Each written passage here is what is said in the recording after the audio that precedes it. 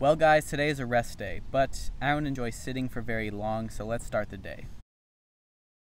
I'll usually start with some cereal, can't forget about the maple syrup, and I'll usually put some protein powder, but I ran out, so this time, no protein powder. After that, I'll watch a couple YouTube videos. Wait, you guys check this out.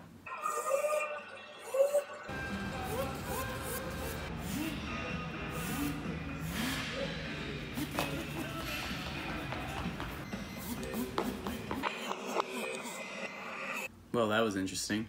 But today was a little different because I also wrote for a while, and you guys will find out what that was about later. Oh, and I also drank some of the Celsius. Now this stuff has 200 milligrams of caffeine, minimal ingredients, and everybody I've gave this to pretty much has instant energy from this stuff, so if you guys are looking for a new energy drink, I would recommend giving this stuff a try. Anyway, now is where the day starts to pick up.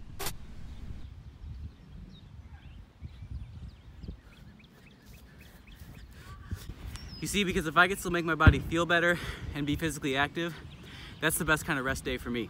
So I'll continue being active and working to loosen up my body for the next time I dunk, and I might even jump in a pool.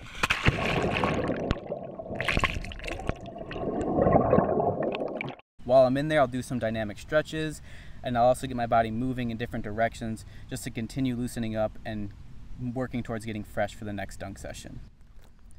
Okay, I get it. It's still a rest day, so I'll spend some time foam rolling. Now the key is to find your sore spots and rest.